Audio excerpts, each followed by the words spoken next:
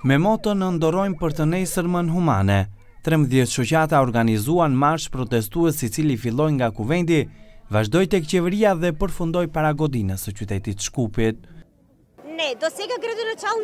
Deri më tani, kryetari nuk tregoi interes që të takohet me ne dhe t'i dëgjoj rekomandimet tona. Kam filluar të mendoj se ata përfitojnë nga i gjithë ky kaos. Ata kërkojnë që stacionet për regjistrim dhe kujdes të kafshëve të udhëhiqen nga aktivistë për mbrojtje të kafshëve dhe të njëjtët të kenë mbështetje financiare nga qyteti.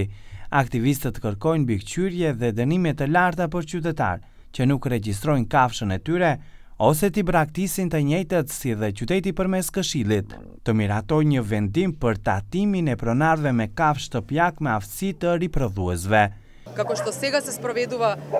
Sipas mënyrës së zbatimit të programit rregullore së ligjit për mbrojtje dhe mirëqenie në vërdarishte, ka shumë shkelje, mbi 80% nga ligji për mbrojtje dhe nga rregulloria për qendrat në krahasim me mënyrën se si funksionon vërdarishte për momentin.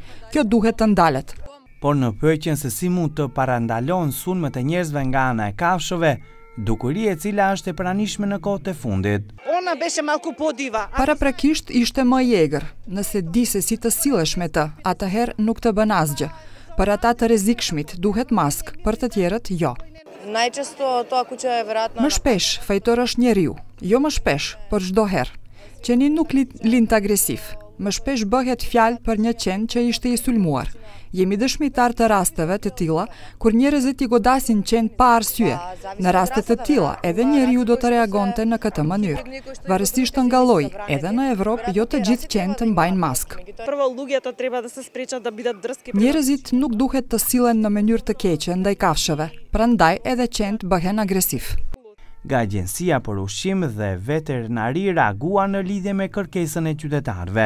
Prej atje thonë se tashmë ka sistem për regjistrim të kafshëve shtëpiak dhe të njëjtit janë regjistruar 20.500 kafshë. Agjencia momentalisht është duke realizuar fushatën për vendosjen e mikroçipave falës, për çka janë blerë edhe 100.000 mikroçipa.